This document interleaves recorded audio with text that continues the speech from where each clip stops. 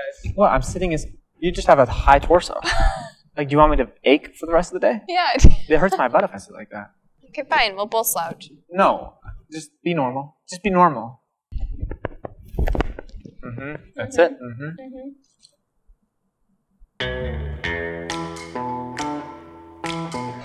I said I love you first. That was true. I did not get a return. Thank you.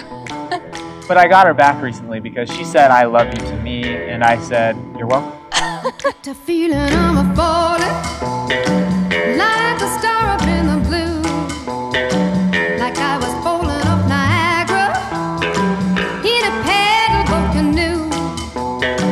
I got a feeling I'm a falling, and it's all because of you. Like I was walking on a tightrope, swinging in the breeze, and though I try to keep my balance, well, I just weaken in the knees. I got a feeling I'm a falling. Oh, lover, help me please. Like a leaf falls from a branch, like a rock slide avalanche, like the rain on a stormy day. I never thought I'd fall this way. I thought that love could never touch me. So Steven's signal is this. Christyn. Okay, so today, this is the signal. Not true. Not true. Not true. This is it. I got a feeling I'm a falling.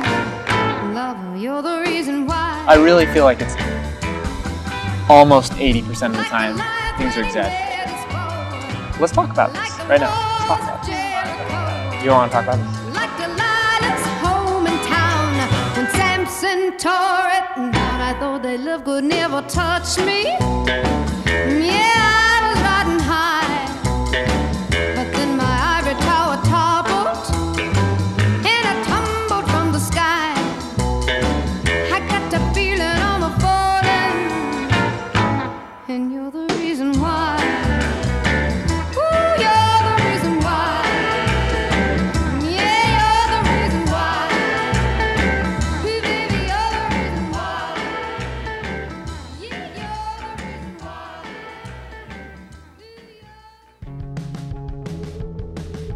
I'm excited to do like little things, like go, well, we can do these things now, like shopping together, but like, it doesn't mean anything. Because when you buy milk, it's not for me. It's not. Well, wait, no, it is. Steven has let me know that because we see each other on late night, that he doesn't like seeing me in pajamas so much. That's not true. I didn't say that. It's So not true. I think he's mainly excited to see me in normal clothes, too. Or no clothes. So I was hanging out at my friend's bachelor pad for Halloween, and they lived on Lois Lane, so we called it the Super Manor. I was at the Super Manor. And I wasn't planning on doing anything, but I got a call from a friend who said that she had this dance party she wanted to go to. And I was a little bit nervous because, well, I judge dance parties, and I don't really enjoy them because usually they have really terrible music. But she assured me that the music there would be fantastic and that people would actually dance. So I decided to throw together some haphazard costume, and I went to this dance party, and lo and behold, it had really great music and people were actually dancing. They had asked me to bring my iPod so we can play a few tunes and be the DJ for the night or whatever. So I dressed up, I brought a buddy and we dressed up. He was dressed up as a character from a Wes Anderson film, The Life Aquatic, with Teen Zissou. I wore these little teeny shorts that are too short for men to wear. I got them in the boys department. Just say illegal. They're way too short. And he had a gun strapped to his thigh. And a little blue polo and a red beanie. And I was at this house and I was in my friend's room. I was just checking up on him for a minute, and we were watching part of the World Series. And then I think Christyn had walked in with a friend that I'd met before.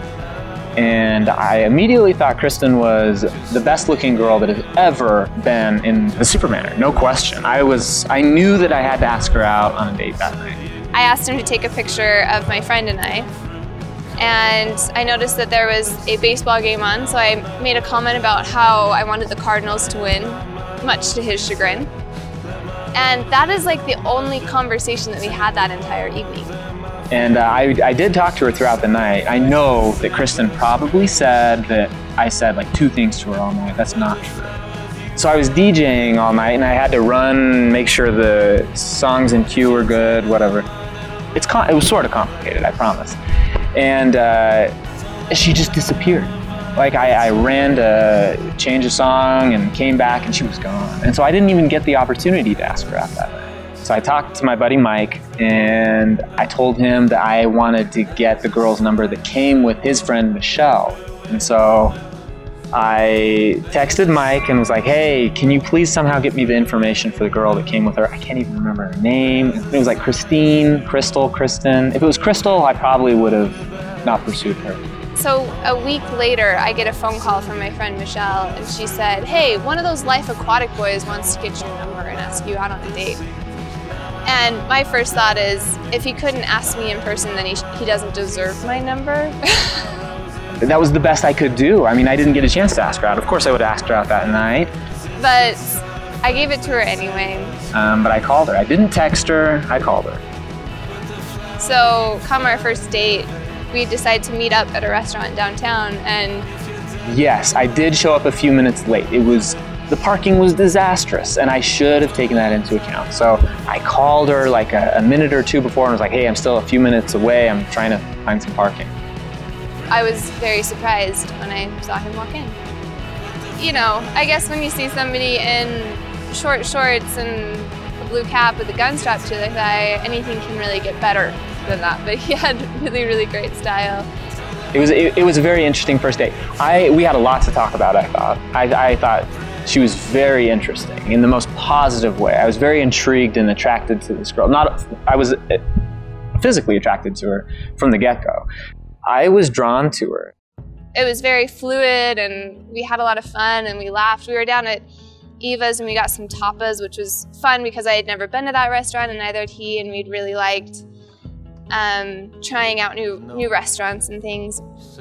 I was thinking, this is really nice. We talked about dinner, just planned on dinner, so that's all we were gonna do. And I figured that Christyn didn't want one of those typical Utah super dates where you go miniature golfing and then you go to a movie and then you go to dinner and then you go get dessert and then you go back to his house and then he drops you off. I didn't think she wanted that super date, so we just did dinner. When I got there, I had walked about 8 blocks to get there. And of course, in typical Utah fashion, it was beautiful weather when I walked, and then when we got done with the meal, it was snowing like crazy. Like the really, really wet snow, not the chick flick snow that's really light and fluffy. It was really wet snow. I had said, I'm happy to walk you home, and I thought that's where we were walking. And we keep walking, and we keep walking, and we keep walking, and finally we get across the street from Temple Square. And I'm thinking in my head, oh no, he is not one of those guys. I did not intend to take her to Temple Square. I thought she just lived further down on Main and then we're going to turn right or something.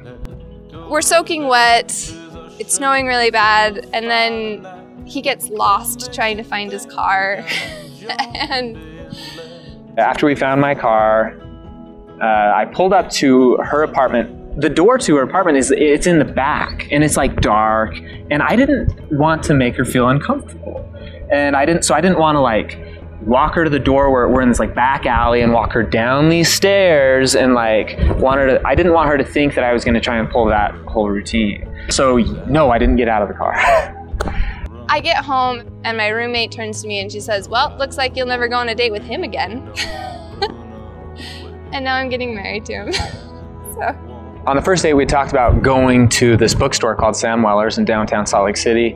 It was probably about a week later, and I was set to leave for Spain the next day. He had asked me out. He said, let's go to Sam Weller's before you leave, and we'll make sure that we get that in and stuff, because we had heard that it was closing. I went to Sam Weller's, had a great time, walked around, and then went to the Beehive Tea Room and had some lunch. He couldn't eat in front of me because he was so anxious and nervous, which is really sweet and cute, and he started to grow on me before Christyn left to Spain, right before she got on the plane, she sent me a text, which I thought was interesting. I thought that was neat. I appreciated that, and I thought that meant something. Not anything serious, but... And it was a terrible, terrible windstorm. It was tearing out trees, power lines were down. I mean, it was a really crazy windstorm. I just sent him a little text before I flew out of the country, and I just said, "Don't blow away, but if you do, please land somewhere cool."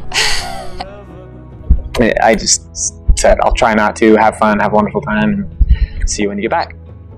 And then Christyn took off to Spain, now that I know, to see another dude. And I spent 12 days with some other guy in Spain in the hopes that something would work with him, but I kept thinking about Stephen. Now I've learned that she had not a great time in Spain, and anyway. So it was very natural. That's one thing that I noticed about our relationship, was everything felt very natural. So we had been dating for 5 or so months. Like I said, we went a very steady pace. We didn't rush any of this. It wasn't this like second date, I love you crap. There was an ex-boyfriend that showed up at the beginning of April, and he had made a proposal in a way of saying that he wanted to get back together and that he wanted things to work out between us, but he also wanted me to know that his life views had kind of changed as well. And it was around 2:30 in the morning. I got home and I was just so anxious, and I tried calling Stephen and he didn't answer his phone, and so I decided that I was going to write him a letter and I was going to take it to his house and drop it off because I figured he was asleep.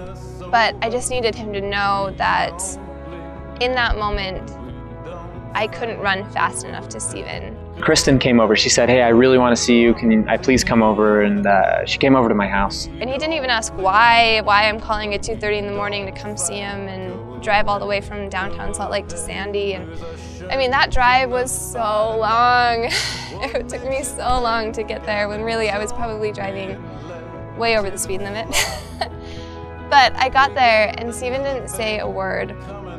He just opened the front door and he gave me a hug. Up until that point, it was the greatest hug of my life. I knew something had been bothering her, and so I just held her and hugged her and held her tight. He didn't ask any questions. He didn't want to know why I was there. He just held me. And it was in that moment that he told me he loved me. I knew that Christyn cared for me, but I didn't necessarily expect her to say it the first time because I knew that she was holding back a little bit. But yeah, I said I love you, and then I think she just gave me a hug and a kiss. I had gone on a trip to the Midwest to see some friends, and I realized how much I missed him and how much I missed being around him. I was turning into one of those girls, the girls that are just pathetic and sappy and just want to talk to their boyfriends all the time and just want to be with them, and they can't go 10 seconds without texting them or calling them, and I never ever thought I would be that way. So I got home, and in the evening and the next day he took off for Europe for 3 weeks. I couldn't hold it in any longer. I was just bursting with love for him, and so I told him then that night. So consequently he went to Europe. But it was a really fun moment, and he got home from Europe and we had 2 weeks, and then I left for Central America for 5 weeks. While Christyn was in Guatemala and Honduras for about a month, we had talked about things just being a little more serious, and I think we both knew what was in the future, still a ways away, but in the future. And there was one moment where he turned to me and he said, "Choosing you to be my wife would be the easiest decision I've ever made." I got her dad's phone number, and I called him up one night and I said, "Hey Reed, I would love to come by and talk to you." He had told me that he was going to be available at 9:30 in the evening to FaceTime, so I called him up and he didn't answer.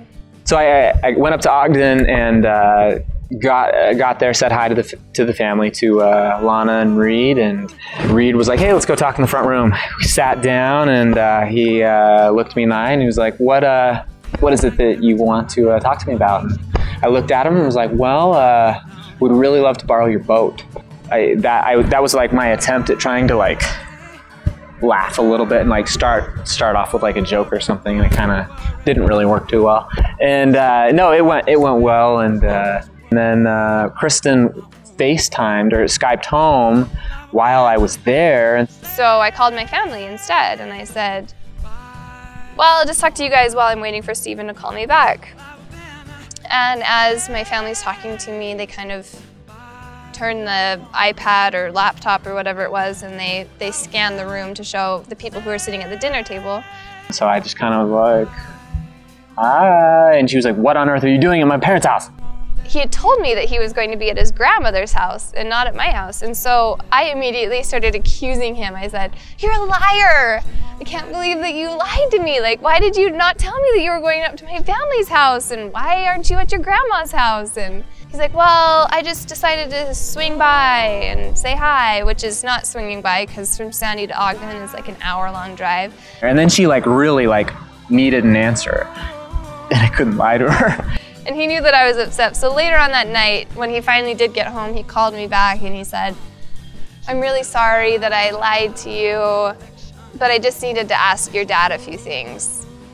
So that is when I knew that he definitely had the ball rolling on things. But I had no idea when he was going to propose, so. So I essentially had to tell her. Otherwise, there was no future for us. We would not be able to proceed forward at all unless I told her exactly what was happening.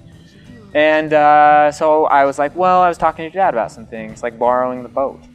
And she knew what that meant.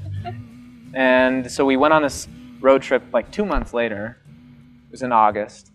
And I knew that I wanted to ask her to marry me sometime on the trip. I thought it would be a great opportunity, but I didn't know where specifically. I hadn't been up to the Northwest.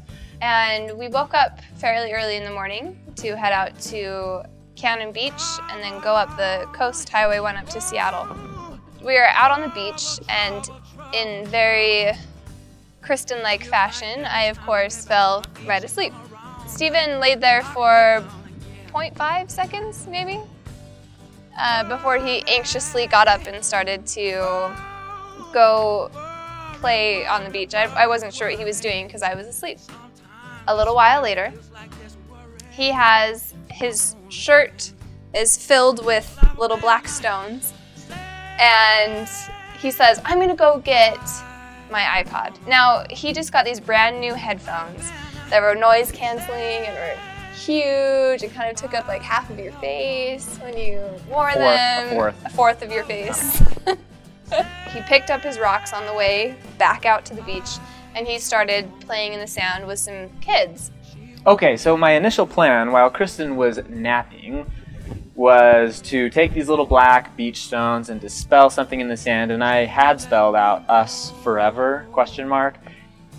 And I'm adaptable. I understood that maybe they would wash away. I was kind of hoping they would stay, but yes, when we got there, they were gone.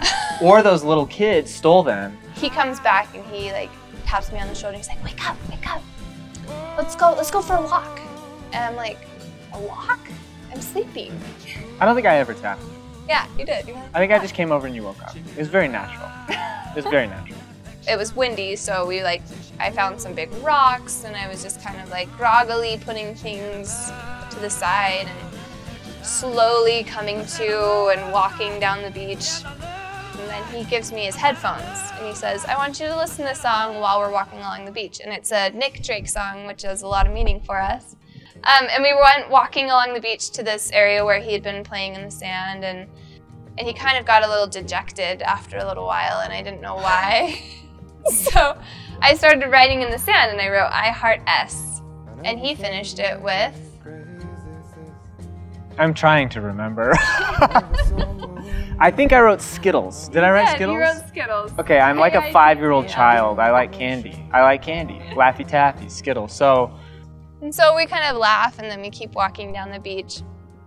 Later on, I keep writing, and I wrote, I heart us. And thinking that Steven was going to write something silly underneath, just like he had with the Skittles thing. So I put an A at the end of us because it was close to the Olympics and I was just trying to be silly too. So I heart USA. And then he starts writing, I realize that he's writing F-O-R-E-V, and I was like, put an A at the end, like forever, forever, ever, forever, ever, like we were listening to an Outcast song. So then he puts this big question mark at the end. and it hits me, and I'm like, oh, no, not right now, don't do it. And he holds my hand, and I can feel the ring in his hand. And I was just thinking, oh no, not right now. Because 1, I had just woken up. 2, I had these giant headphones on. 3, I had just messed up the entire like moment with Outcast. But he says some really sweet things, and then he proceeds to ask me to marry him. And from there, this is where it gets interesting. This is it. I didn't say anything. I handed the ring back to him, and I asked him to get down on one knee. Okay, back up. Back up. Christyn is traditional in some ways and very untraditional in other ways. So I struggle at times knowing whether I should go about things a traditional way or a non-traditional way. And this was one of those moments where I was totally okay with getting down on one knee. Totally okay. I had always planned on it, but I didn't think Christyn wanted it at this moment, like for me to get down on one knee. So I didn't. So I made him. And he gets down on one knee, and he asked me to marry him. And I said yes. He stands up and he hands me the ring. So I then hand it back to him, and I told him to put it on my finger, which he did. So I totally 100% commandeered the proposal. You commandeered a lot of things. I think it couldn't have been more perfect for us because it was lighthearted and humorous and in a beautiful outdoor setting, and I mean it was perfect now. So we did a good job. After we're married, really excited for daily jump starts. Jump starts are a lot of fun. Really excited about that. And the warm pancakes that come afterwards. Yeah, I'm excited to give her a warm pancake. Just, you know, a couple times a week maybe. That'll for sure give me a jonker. And then he can bejazzle me, which will be nice. Really nice. So I think that's what we're most looking forward to. Yeah, you know, yeah. That's really it. We've really come to learn what's most important. In a relationship. We're pancake lovers. You can interpret that however you want.